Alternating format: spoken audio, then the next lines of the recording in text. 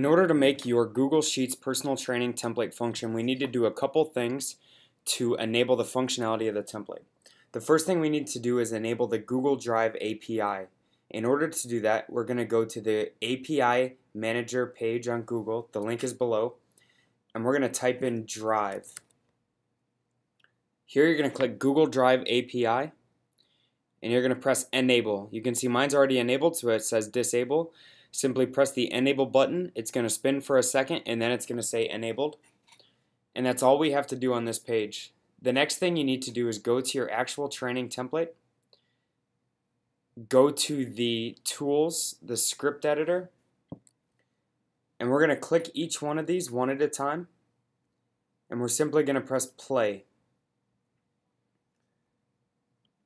Every one of these is going to need permissions to function because Google doesn't just automatically run scripts without your permission. It's a safety measure on their end. So we go back to the tools, the script editor, and we're just going to click them one at a time until every single one of these is allowed.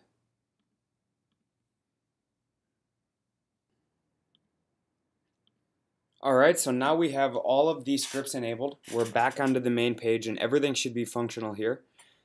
The first thing that you're going to notice is that you can't see any of the categories or the percentage signs. In order to open the categories, simply press the Hide and Show Categories button on the panel and press Show Percentage and Control Panel.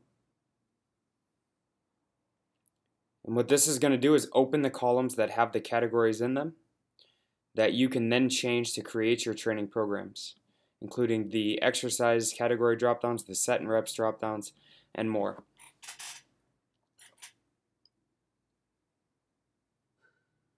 The next thing you'll need to do is go to the exercise list, type in your exercises, both the exercises and an optional attached video.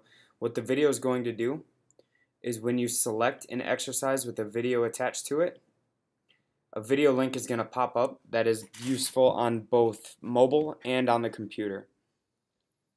The program sheet allows you to type in set and rep schemes for both your main lifts on this side, which go at the top, and your accessory lifts, which are here at the bottom. The clients is where you're going to enter in your clients' names, phone numbers, emails, notes, and their maxes. And last, the settings is where you're going to enter in the actual maxes that you want to take from your athletes, as well as the email subject and body for when you're emailing your programs.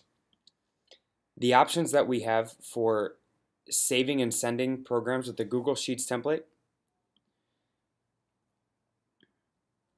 include saving it to Google Drive. This is going to save it into a folder called Training Programs. So when you select this, it's going to save this exact page in a folder called Training Programs and in a subfolder called Steve Olson. We can also mail this exact workout to this person as a PDF, and what it's going to do here is email this exact workout to this email address using this subject and this body. And you heard that it just popped up now. And that's how you use the Google Sheets personal training template.